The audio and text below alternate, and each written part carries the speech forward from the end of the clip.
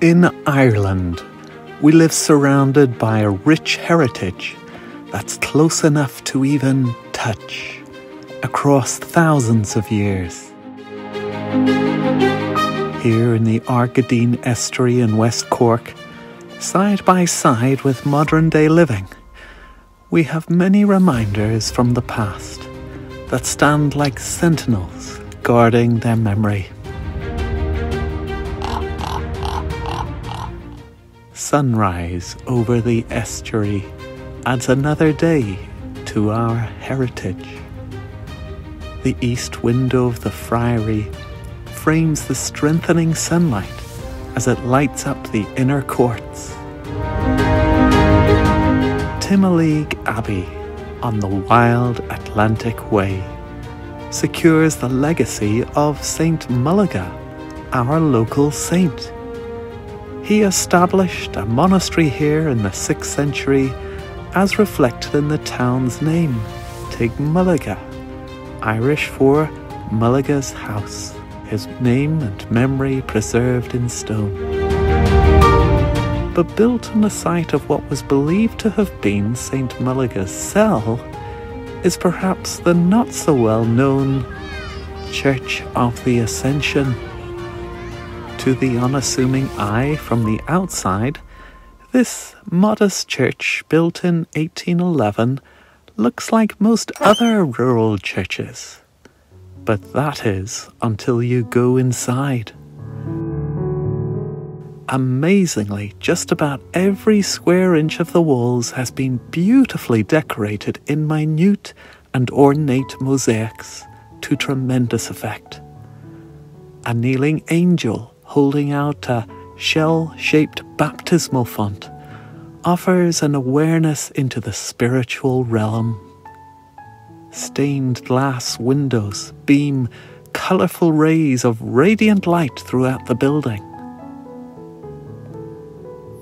Up high in the chancel ceiling are the recently restored paintings of angels that glow with a golden presence. Named after the Ascension of Jesus, this church offers an aura of peace that uplifts all who go inside. The parishioners are few in number, but they are doing their best to safeguard the immense heritage of this church. Sadly, over the years, water ingress has become a real problem, and the mosaics are beginning to spoil. So, a professional conservation plan was drawn up 2 years ago and is now being enacted upon as each stage can be afforded. The Church of the Ascension is literally a unique project because the mosaics are the only church of its kind in Ireland with mosaics like that, and it is a gem, as people always, people who come across it can't believe that it is a gem. The roof has been repaired in the conservation manner, so obviously everything has to be done correctly and appropriately for the building and using appropriate materials and techniques, and that's been done by specialist conservation contractors under our supervision. Full planning permission has been granted for this work, and Phase 1 has just been completed. Darren Platts, the current church warden and conservation project manager, explains what has been achieved. So far what we've done is we have basically replaced the roof, and you can see some of the coping stones on the gable ends have been done as well. So that was our Phase 1, which we have completed, costing approximately €100,000 last summer. The Phase 2 this summer will be to try and plaster inside and out the tower, make the tower, and I suppose the reason for this is we want to try and keep the water out, top water getting in, which is damaging the mosaics inside. So that's the plan for this year, is to plaster the tower inside and out and get that done, get the whole tower finished, and then move on the following year to plastering the rest of the building, which will then stop any water ingressing from outside, which will stabilise the external envelope of the building. And then the following sort of Phase 3, Phase 4 will be internal, where we will be installing underfloor heating and controlling the humidity in the building, again to stabilise the mosaics, which we want to keep for future generations. The mosaics were first placed here in 1894 by Robert Augustus Travers, in memory of members of his family. The North Wall Memorial remembers Spencer Travers, who died in Gallipoli in 1915, aged only 22. Perhaps the most unexpected mosaic memorial is the one opposite this on the south wall.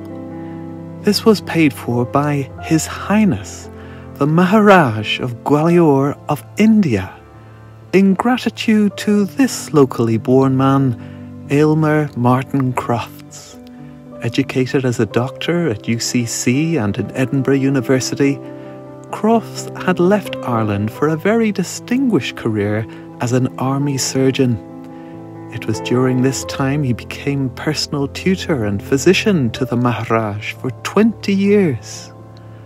On an unforgettable occasion, he had helped to save the life of the Maharaj's son, for which His Highness proved extremely thankful.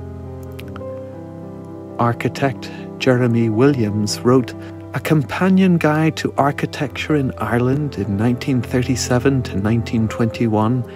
He said that this church transcended the sectarian divide between Irish Catholic and Protestant, the Indian Muslim and Hindu, personal friendship breaking up hereditary distinctions of caste and colour. In the same spirit of friendship and magnanimity, may this building continue to be a shared heritage for all people. Father Patrick Hickey of the Church of the Nativity here in Timoleague points out the importance of the Ascension of Jesus for us all. Timoleague, and I just want to say a huge thank you to you and to your parishioners for the support that you've been showing us at the Church of the Ascension here in Timoleague. The reason why we are interested in your church, we the Catholics of Timoleague Parish, is simply the Lord told us that we should love one another, love our neighbours, and surely that includes our neighbour's church. And also the title of it, the Church of the Ascension. We all hope to rise from the dead one day and to ascend into heaven, so that is our common hope.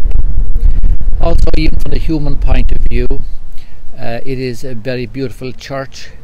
It's a wonderful piece of architecture. We know of the beautiful mosaics there. We know too of the beautiful stained glass windows. We are looking forward one day to seeing them all preserved and conserved properly, and I would enjoy somebody giving us a little talk on the spot, pointing these beautiful things out to us. I'm looking forward to that day with you. Well, thank you very much, Father Hickey. You are most welcome. It is, I say, our duty as human beings and neighbours and Christians. May the wind be always at your back.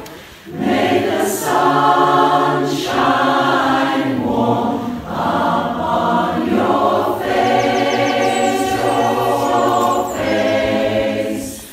May the rain fall softly, and until we meet again, may God hold you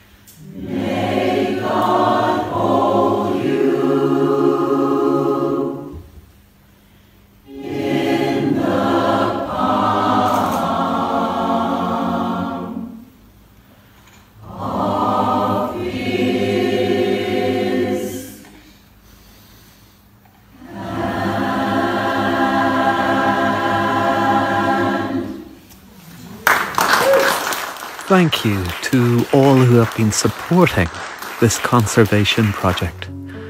Through watching this, I hope you feel that you have touched a part of the heritage of Timoleague and of St. Mullaga. If you would like to come and see the church in person, we are holding a special open day this Ascension Day, the 13th of May, from 10 a.m. to 10 p.m. You would be most welcome. Costly as this project is, it is so important for us to guard Ireland's heritage for future generations. Please consider helping us by donating. Your gift, no matter how big or small, will help to save the mosaics.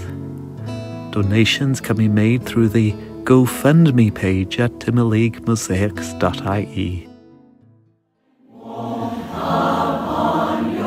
Thank you so much for watching, and thank you for your help to preserve our shared heritage. And until